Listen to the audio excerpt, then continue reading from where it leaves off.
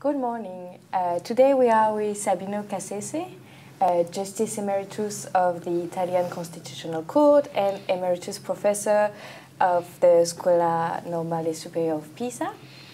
Good morning. Good morning. We are very pleased to have you this morning.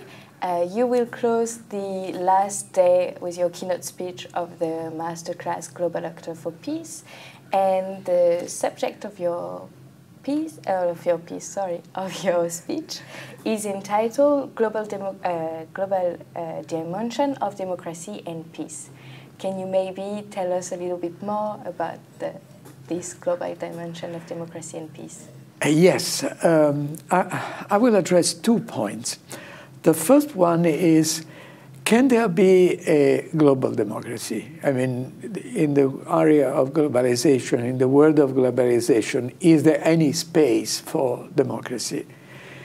And the second point will be, can democracy and peace be imported from the global world into the national setting? And I will try to make a few examples. One is the recent resolution of the European Parliament on Hungary, and the other one is the peace-building fund of the UN. You may know that the United Nations, they have a fund in order to build peace in many countries. So they give money in order to increase the possibility, increase peace and avoid war. You see, these are the 2 points that I'm going to discuss today with the students. Professor Cassese, from your academic contribution, you generally can see, I think, a kind of positive narratives towards the role that global actors can play in improving national democracy and generally domestic legal standards. How would you assess this age of distrust that apparently we are living, considering global political developments or general distrust that we see in domestic democracies? What would be your assessment of these recent developments towards?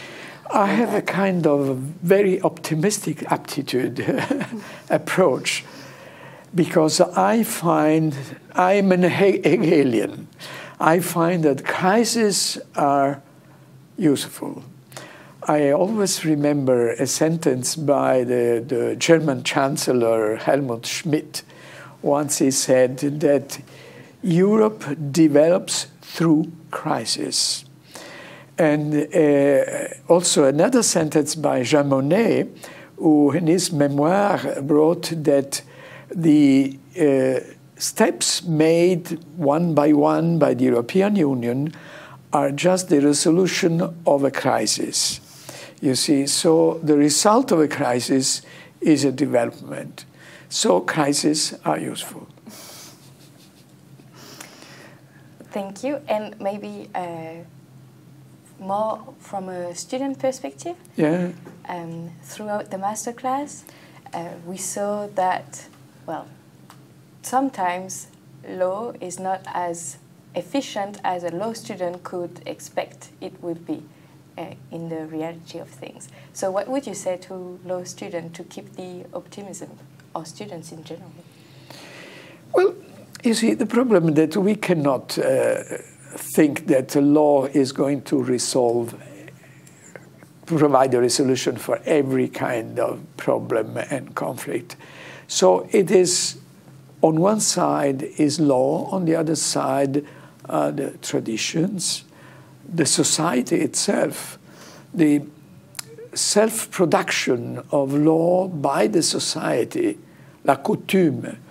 And therefore, there is a combination of law. By law, I mean the decisions taken by parliaments. By law, I mean the jurisprudence of courts on one side. And on the other side, cooperation of people, you see, because voluntary cooperation is part of what we call the legal system. The legal system is not only made of la loi on one side and the jurisprudence of the courts on the other side. Thank you. Thank you very much for having been with us, Professor Cassese. This is our last masterclass in PILS. Thank you to all of us for having been with us over this week of the masterclass, and see you all next year. Thank you again, Professor Cassese. Thank you. Thank you.